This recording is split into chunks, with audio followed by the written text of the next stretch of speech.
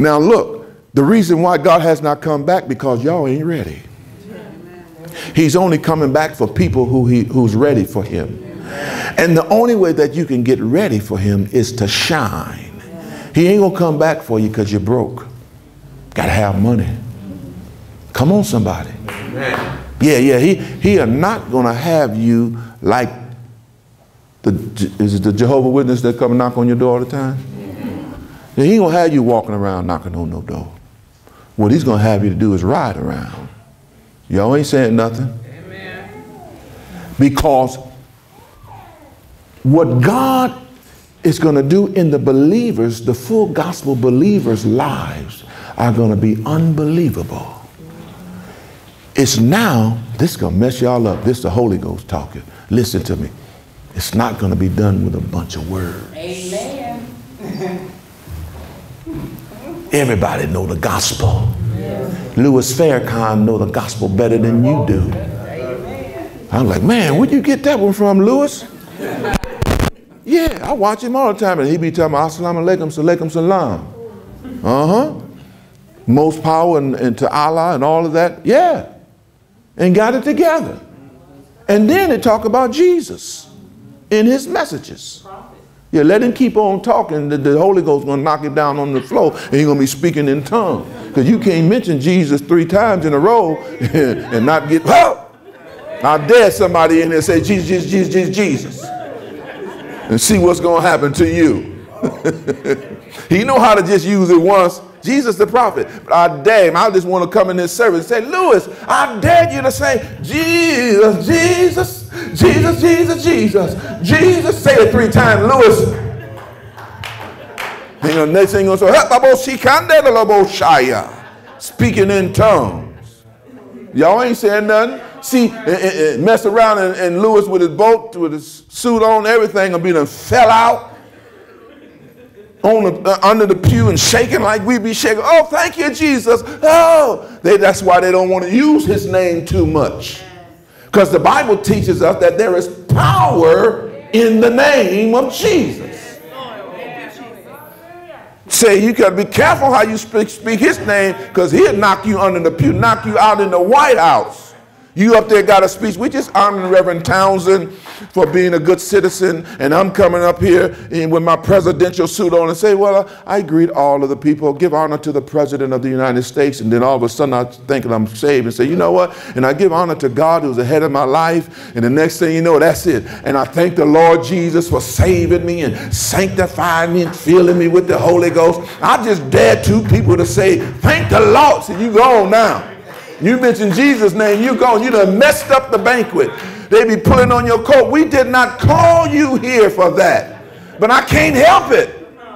You ain't going to be able to help it, because if you talk too much about Jesus, then now the Holy Ghost is going to take over and you're going to finish this thing. Somebody might get saved. Am I talking? So listen at this. The gospel is not going to be preached by knocking on the doors. Amen. Hello, somebody. Amen. The gospel, this is Holy Ghost revelation. You got to be really saved to get this one. In the last days that we're talking about, the gospel is going to be preached without opening your mouth. Amen. It's going to be preached by what they see. Yes. The Jesus in you. Come on. Amen. You can talk a good game and fool a whole lot of folk. But now people want to see the God that you serve. You ain't got no God when you on your knuckles. Talk all that you want to. The brother be coming to my house. Thank the Lord and me and the Lord. And then 10 minutes later, hey, can I borrow $10? Your God can't give you 10? That's what I'm trying to tell you what's going to happen to the believers in the last days. It's not going to be preached with mouths. It's going to be preached with silence. God's going to show his glory in your life.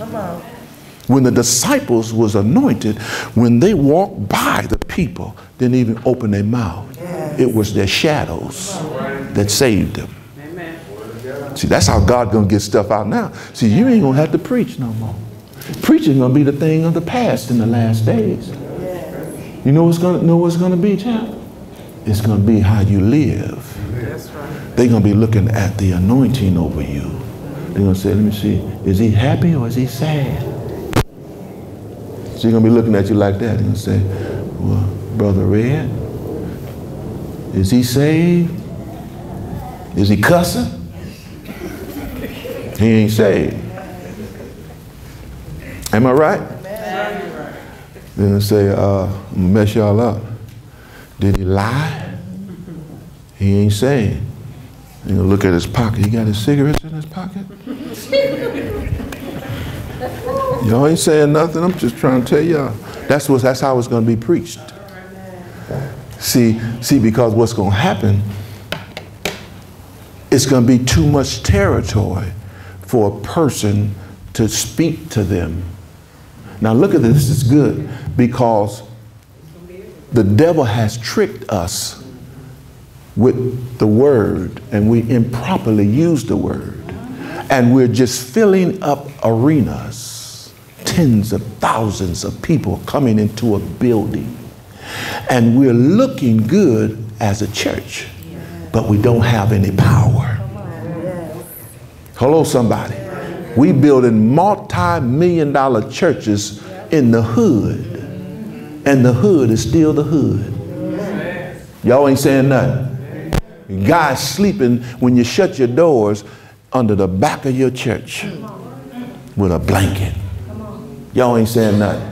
And we got all these big old vans out there, signs lit up at light, the cross, and a crackhead walking by and get shot in the head 2 blocks from your church. Y'all ain't saying nothing. And now God is getting tired of us looking like the church. And we're looking like the church because we're talking too much about the eloquence and all the intelligence and the degrees and stuff we got as a preacher. And ain't got no preaching power. Y'all ain't saying nothing. And when Jesus got up and they asked him to say something in the church, he just opened up the book and said, I am anointed to do this. Amen. Closed the book and gave it back to the deacons. Said, man, go on. I'm getting out on the street. Preach to somebody on the curb. Y'all ain't saying nothing. Y'all think y'all anointed because you got this big stained glass building, all this gold and all this money coming in, but you got empty souls. There is no way that you ought to have a crack house next to the whole community need to be shut down when the saints come in. Amen. Come on, somebody. I'm trying to, this is too deep for 2 minutes, a lot of folk, because the devil done tricked us so long. With that's the church because that's the big building and they got all them people. And you know, when the folk go into church, all they do is go into church and look cute and entertain each other. And when they go home, they just drive right on by the hood. Liquor stores should not be nowhere near the church. Close them down with prayer. That's if you believe that the power of God works. And that's what God is doing in the last days. He's raising up a strong church that you ain't going to have to say nothing. Just be anointed and walk by the liquor store and it'll shut down. Won't sell no more liquor because the saints are there. The people of God are there. We don't have to impress nobody and tell them I'm the church. You ain't going to have to tell nobody. They going to know who you are. They're going to see the glory of God over your life. They'll say something about that woman. Every time I see her, she's throwing her, hey, thanking God. Every time I see her, she got a Bible in her hand. Every time I see her, she glorifying God. She don't say too much, but when she come by, I just feel strange. She makes me shiver. Y'all ain't saying nothing. He makes me shiver when he comes by. That reverend man, he scares me. It's because it is the anointing that is destroying the yokes.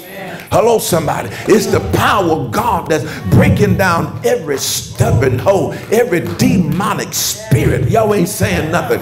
It's God's people who's going to preach this thing at the end time on the outside. Amen. And the Bible says that in Acts, the scripture says, for God in the last days, he will pour his spirit out on all flesh.